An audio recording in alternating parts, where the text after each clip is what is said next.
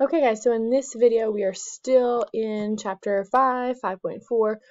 In the previous video we explored long division, we practiced long division of numbers, kind of got a general understanding of why we do a long division of polynomials, because we are looking for factors. We are finding factors of a polynomial. And then we did one example. So guys, this video we are just going to be looking at a couple more examples.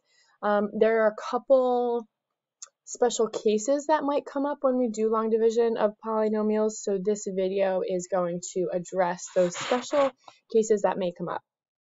This next one, number 2, I'm going to do is pretty standard, so I'm going to run through another one, and just to get a good practice of it. So I've got here 4x squared plus 23x minus 16 divided by x plus 5.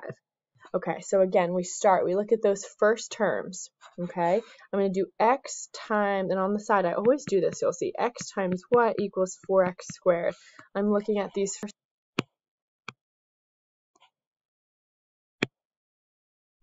right here, x and the 4x squared. So x times what gives me 4x squared? I need a 4x. Remember, keep everything in line. So with common terms, like terms, and then we multiply. 4x times x gives me 4x squared. 4x times 5 gives me 20x. Parentheses, subtract. 4x squared minus 4x squared is 0. 23x minus 20x is 3x. Bring down the next term. And then we start over. I'm going to have, again, we still look at that x and the 3x in the front. X times what equals 3x? X times what is 3x? We need a 3, and that goes above the constant. Everything is above the like terms. It's positive because it was a positive 3 over here. And then we multiply. 3 times x is 3x. 3 times 5 is 15. Parentheses, subtract.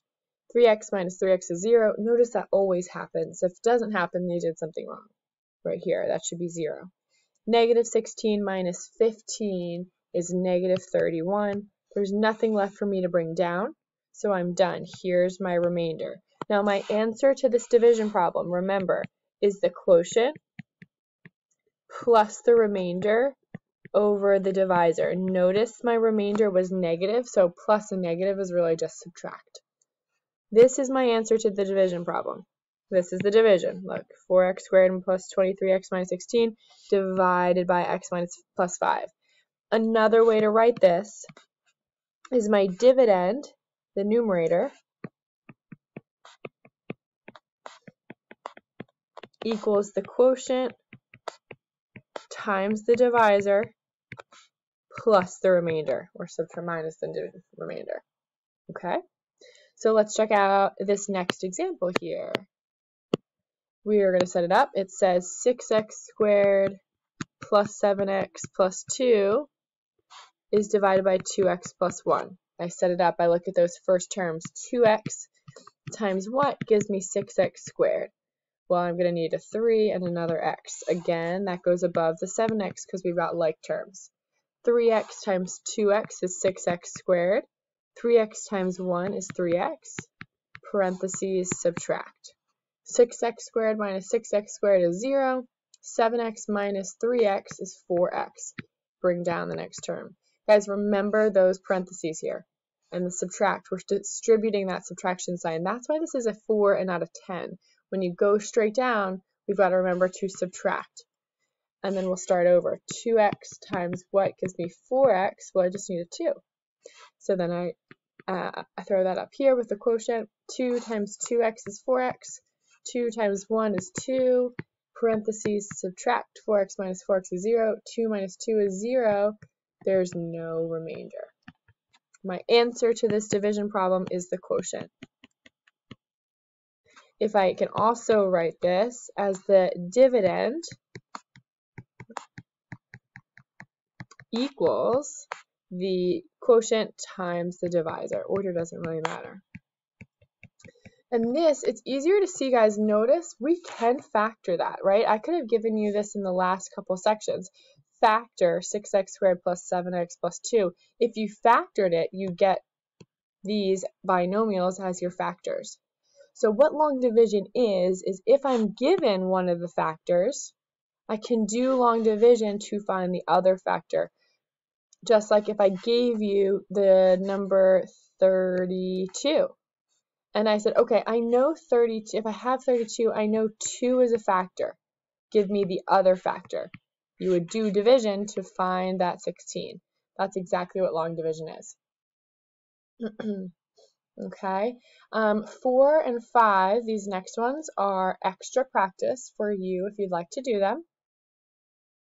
What I want to point out here is these 2 special cases that are going to come up. The first one is make sure before you do the long division, anytime you do division, we have an equation written in standard form. So for example, look at 6. I've got x cubed minus 30x minus 18 minus 4x squared. Right away, you notice this is not in standard form. So when you set up your division, you need to make sure it's in standard form, or else you'll get a wrong answer. Notice even this, 3 plus x, that should look weird to you by this point. That's not in standard form. That should be x plus 3. And now you can go through and do your long division. Let's try this one. X times what gives me x cubed? I need x squared. X squared times x is x cubed. X squared times 3 is 3x squared. Parentheses, subtract. X cubed minus x cubed is 0. Negative 4x squared minus 3x squared is minus 7x squared is a negative. Bring down, negative 30x. And then we start over. X times what gives me negative 7x squared? Well, negative 7x minus 7x. And then I multiply negative 7x times x is negative 7x squared. Negative 7x times 3 is negative 21x. Parentheses, subtract. Negative 7x squared minus negative 7x squared is becoming a 0 because this is plus. Negative 7 plus 7 gives me 0. Negative 30x minus a negative 21x is negative 9x. Bring down, start over. X times what is negative 9x? Negative 9. Multiply through. Parentheses, subtract. And we ended up with 9 is my remainder. The answer to this division problem is x squared minus 7x minus 9 plus the remainder over the divisor. Okay, the last special case that I want to talk about is really important. For any missing degree or exponent terms, you must include a 0 placeholder, and this is for the dividend or the divisor. So let's check out this problem here. Notice, we'll start to set it up. X cubed plus 4x plus 1. Right away, see how we're missing an x squared term. If you think about standard form, look at this one. I've got 3, 2, 1, nothing, 0. I need to have a spot. Remember, I've been talking about this whole time. All of your like terms are in a column. I need room for all of the like terms. So notice what we have to do. What we have to do is have a 0 placeholder, because I'm going to have terms that have an x squared in it, and I need to have a column to put them all, divided by x minus 2. So it's really important to be on the lookout for that. And then we just do this like normal. X times what is x cubed? See, right away, you know, where am I going to put that x squared? I need a spot for it. And then we'll multiply.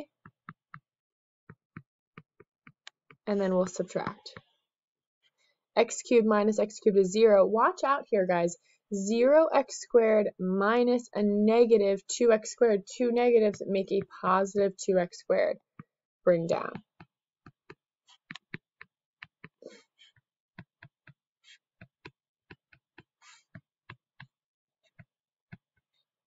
Bring down.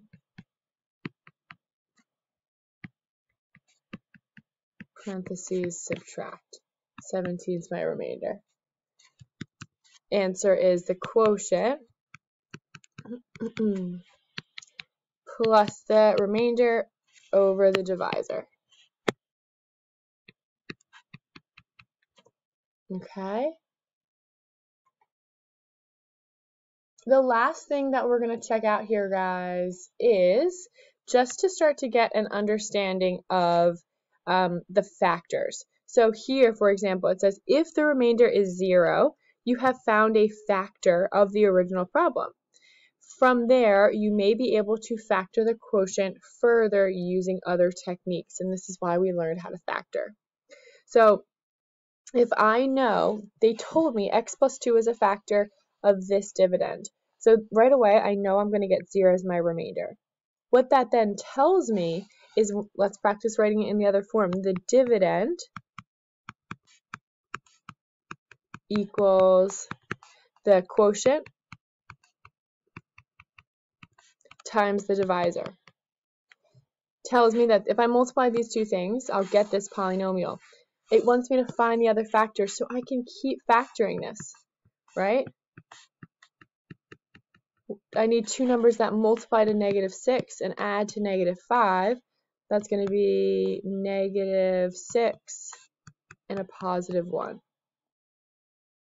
Here are my other factors of this dividend. Okay, so we might have to do that for some types of problems. We need to do the division. Then I've got our factor is the divisor and the factor is the quotient. That's why we write it here.